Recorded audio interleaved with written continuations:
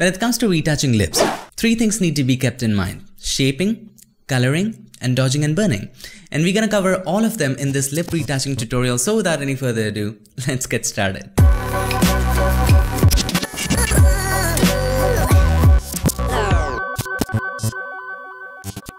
So here we are in Photoshop, and if you want to go ahead and download this photo and follow along, make sure to go ahead and check the links in the description. So the first thing that we need to do, we need to take care of the shape. The lip is completely out of shape, as you can see in this example.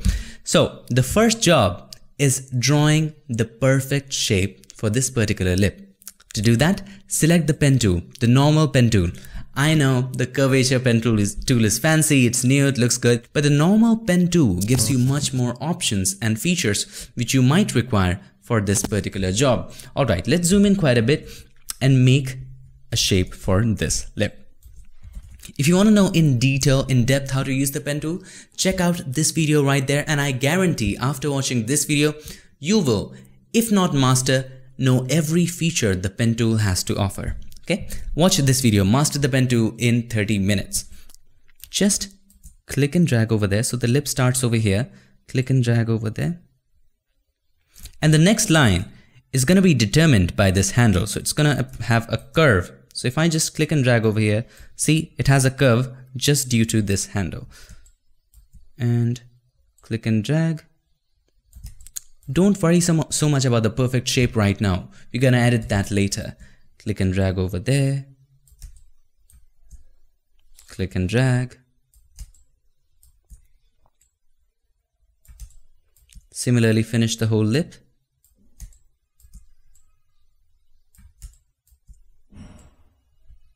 Okay.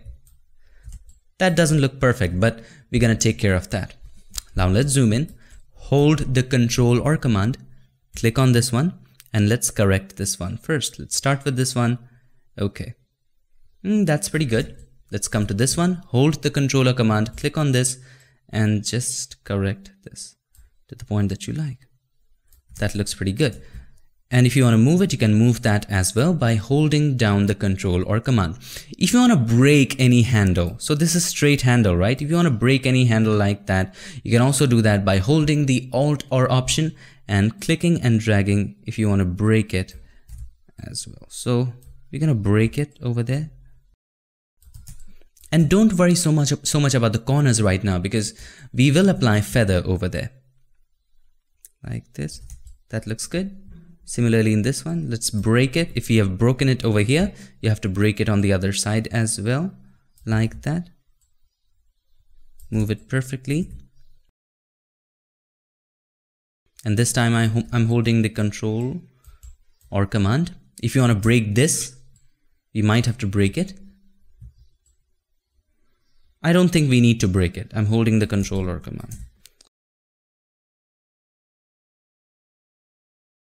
And if you want to delete a point, I think this is an extra point.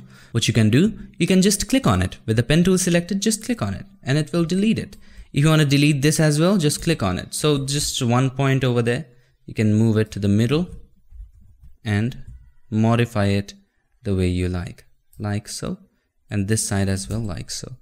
If this is too much, we'll just take care of that like this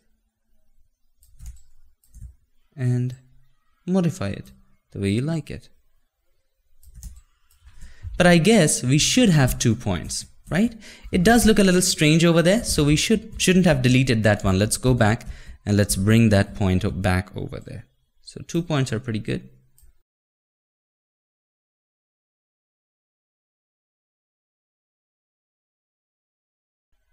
And you can take as much time as you want in getting these perfectly right, but I'm going to do it quickly.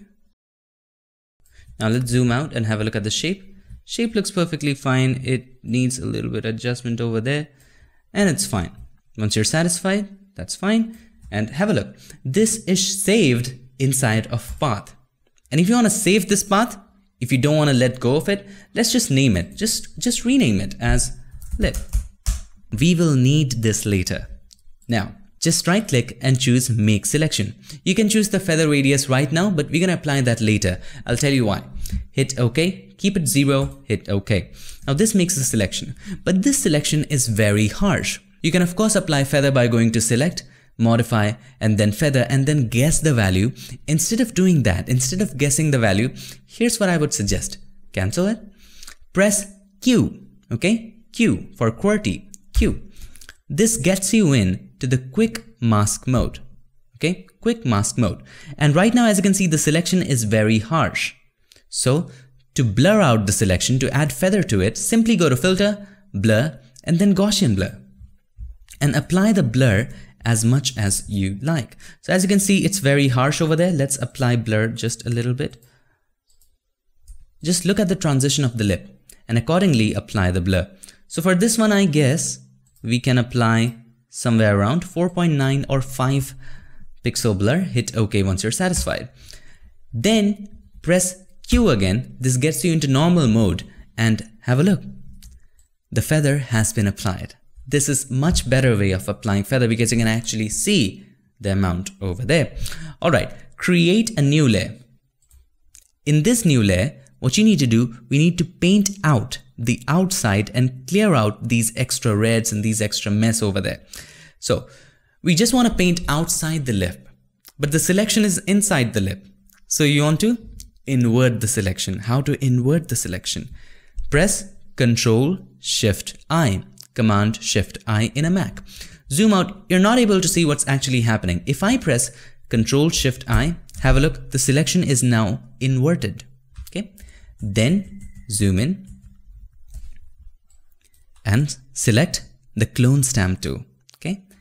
And then make sure sample all layers is checked, blend mode is normal, opacity and flow at 100. Zoom in and just sample this area and paint over there. That way we are clearing it. If you want to get this out of the way, these marching ants, it's distracting you, you can always go ahead and press Ctrl or Command H. H. I don't know how to pronounce that, but hat, okay? H for hat. It's still there, but it's hidden, okay? So you can take a sample from over there and paint these areas properly. It's still there, but it's hidden. If it doesn't look real now, we can take care of that later. But just now, right now, just to paint on the outside and get this clear. Clear the extra mess. So simply take a sample by holding the Alt or Option, click on it and just paint on that particular area. Take a sample, hold the Alt or Option from nearby area and paint. We need to clean up this mess, so be very careful over there. Let's bring that back in by pressing Ctrl or Command H. Alright, we've got it back. Make sure every area is painted, nothing is left. That's pretty good. We have taken care of that. Now, let's do the opposite. Create another layer and invert the selection again. Ctrl Shift I, Command Shift I. And this time the selection is inside the lip as it was before. And now you can paint inside out. So you can take a sample from inside of the lip and paint it outside. Like that. Okay? Just like this.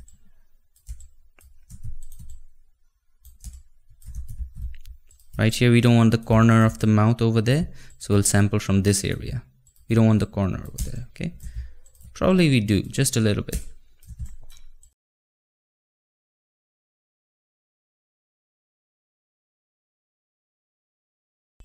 Make sure you don't take away the shine stays. There you go, hold the Ctrl or Command and H and have a look at this. It looks perfectly fine. If any changes were needed, you could have just painted, hold Ctrl or Command H again, that's perfectly fine. Now Ctrl or Command D to get rid of those marching ants. Now have a look at the before and after. So this is the before, this is the after. Now as you can see, this is of course so much, looks a little unrealistic. So what you can do, make a group of both of them by holding the Ctrl or Command, select the other one, Ctrl or Command G. You can decrease the opacity of this one, like so. Or what you can also do, you can just mask in separate areas. First of all, let's decrease the opacity slowly and gradually so that it looks good. Okay, that looks nice. 54, 55, that's nice. What you can also do, you can create a mask and then bring back in particular areas like the corners of the mouth. Take the brush, paint in black, just decrease the flow to somewhere around 10% and just paint in this area. We want these areas back. You want a little bit of natural over there. If you did a little extra, you can always press X to bring the white again and just paint in the, so similarly in here, and paint in black. And there you go. This brings a little bit of more naturality to this, and that's all you need to know.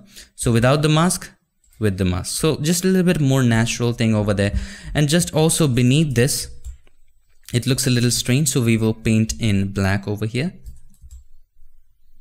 Just a little bit. Without the mask, with the mask. Just a little more natural thing over there. And just paint in white. We did a little extra. Sided. Okay, that looks fantastic. If you have a look at the mask by holding the Alt or Option, click on the mask to have a look. See, we have brought back certain areas. Alt or Option, hold that again, click on the mask. And there you have it, lip retouching, before, after. And you can also name this as shape. So we took care of the shape. Now let's take care of the color.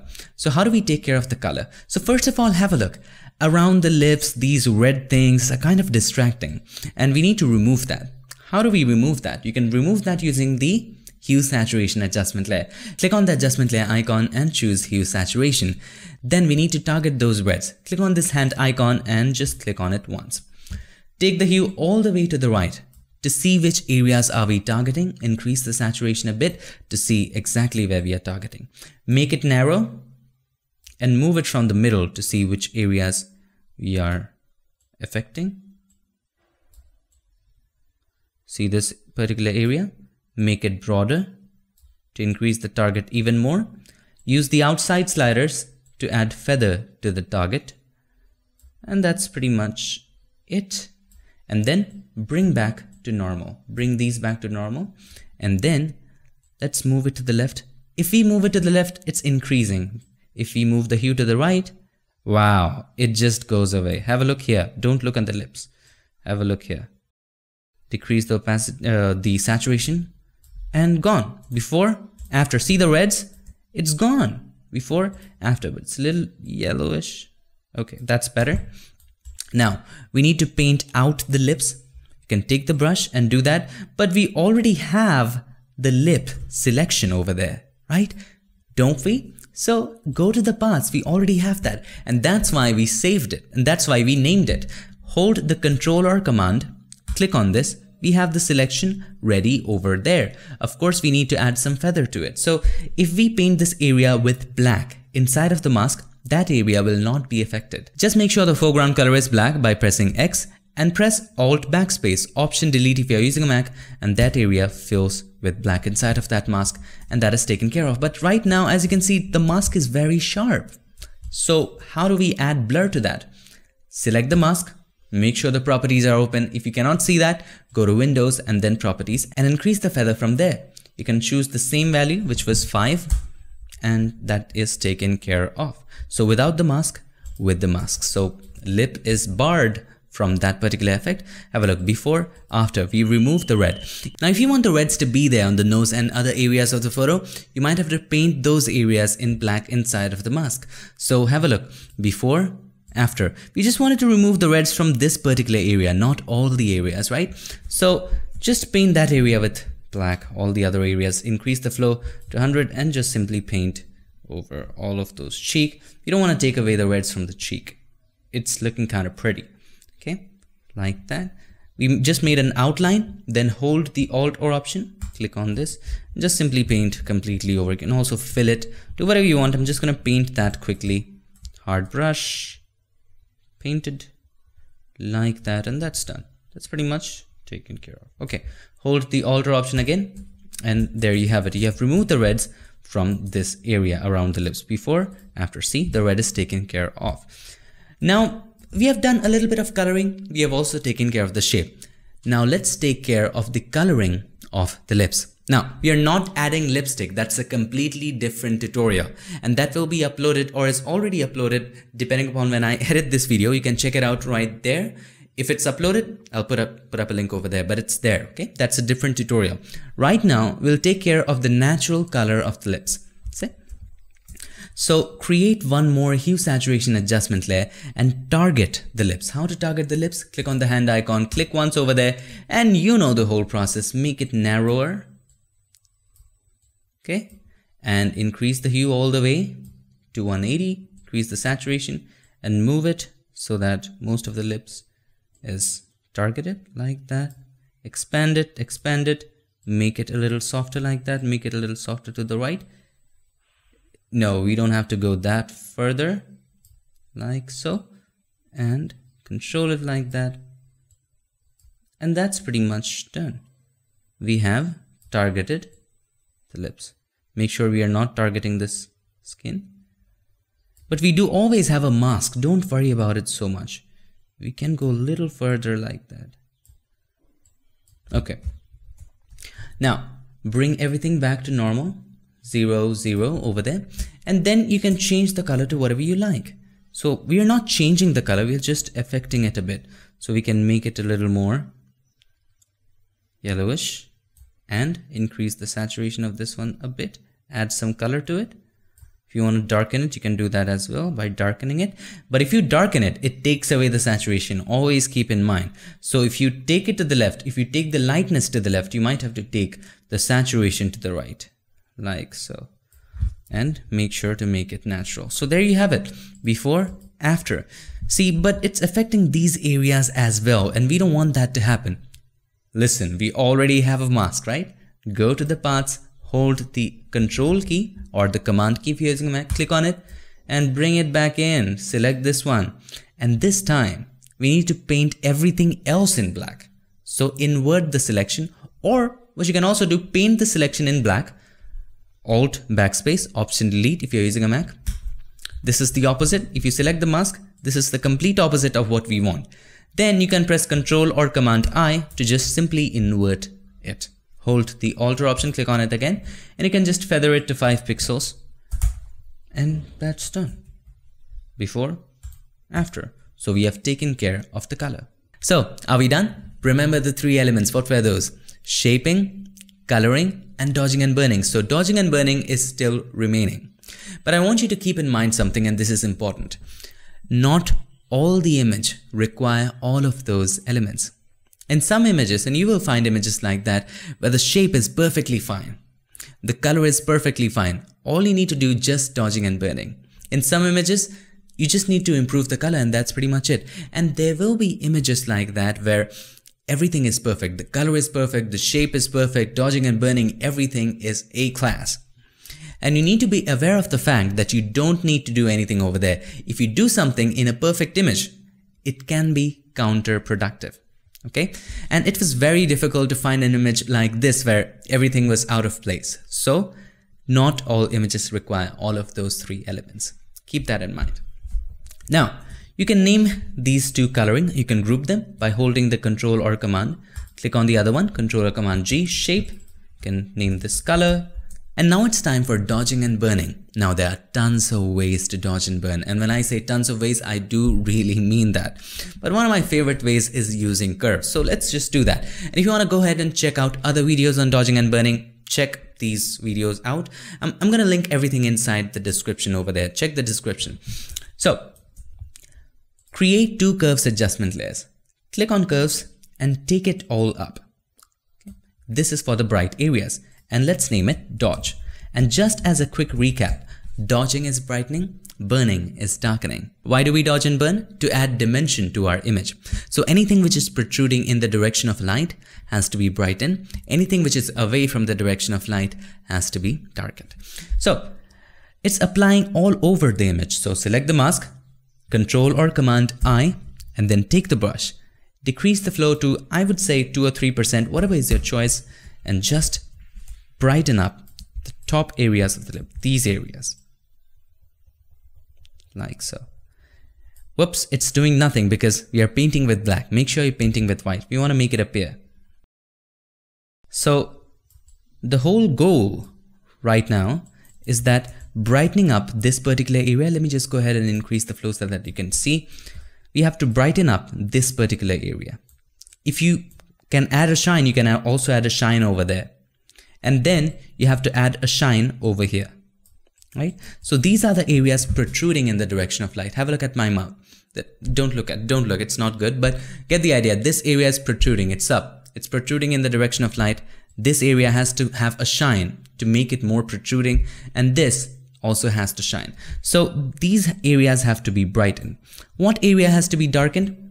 Probably this area, a little bit, just a little bit, and this area to add that bump to make the lip stand out. Okay, this area has to be darkened, this area has to be darkened, and these areas, this area and this area has to be brightened. So let's go back. I didn't mean to just destroy the image. Just simply decrease the flow, by the way, to 2 or 3%, 2%. And make sure it looks natural. We cannot add a shine or a highlight anywhere, even when there is no light. So for example, you cannot add a shine here. There is no light over there. Just it will look unnatural, right? So you can add shine only over here, probably a little bit over there, where there's already some light. So make sure there's already some light, just a little bit. See, if we go too much, it starts to look unnatural. So make sure it looks natural. It's smooth, everything is nice, and it looks good. A little bit over there. This one, a little bit. Just a little bit brighten up. So have a look. Before, after, right? It adds a kind of bump over there. A little bit shine. Make sure it's soft, it doesn't look unnatural. If this area is dark, leave it dark. Okay. That's done. Now let's add a shine over there. Just a soft shine. It's already shining, so you don't have to do much. Okay. Now have a look at the before and after. So this is the after and this is the before. After, before, after, before. I think we went overboard over here. So let's paint this area in black. We didn't want so much of brightness. That's pretty normal. Before, after. Now let's add one more curves adjustment layer. And this time take it down. Click in the middle, take it down like that, Control or Command I by selecting the mask, and let's name it burn. Burning is darkening, because when you burn something, it darkens. Alright, so let's zoom in and simply just darken this particular area. Take the brush, make sure the foreground color is white, select the mask first of all, and then simply paint in this particular area and darken it. The skin needs a little bit of retouching. We have not done anything to the skin. It looks strange. I know, I get it. But that's all we want to do over here. Let's have a look at the mask. This pretty much looks a little... Okay. Hold the alter option. It looks too much. So what you can also do, you can blur it out. Select the mask, you can just blur it out a bit. It looks too much. It's something like this. Let's see, 20. Hold the alter option, click on in here and look before, after. Looks pretty good. Decrease the opacity and zoom out. Always zoom out to have the final look. So this is before, this is after. That looks pretty good. Let's increase the opacity a little bit, probably to 80. And let's make a group of both of them by holding the Control or Command, clicking on the other one, Control or Command J. And let's name it dodge and burn. Have a look before, after. The lips really look good. Now, if it's too much, look at the dodge. It's too much. Decrease the opacity. This one. Have a look before, after. And that's pretty much done. Let me show you the final result. This is the before and this is the after. So that's how to retouch lips in Photoshop. Just keep the 3 elements in mind. What are those? Shaping, coloring, and dodging and burning. And always also keep in mind that not all images require all those 3 elements. Some require just one, some 2, and some none. And you need to be aware of that. So for shaping, you can just make a selection of the lip using the pen tool, and you can save that path by renaming it. And then you can just feather it out, and using the clone stamp tool, paint inside out and outside in. For coloring, you can use the hue saturation adjustment layer and target specific colors, and you can use the mask to just limit those correction inside the lip or outside the lip. And after that, for dodging and burning, always remember, brighten this up, and darken this. And that's all you need to know. I hope this video helped you, and if it did, make sure to give us a like, and also don't forget to subscribe, and not just subscribe, ring the bell so that you, my friend, don't miss a thing. I'll see you guys in my next one. Till then, stay tuned and make sure that you keep creating.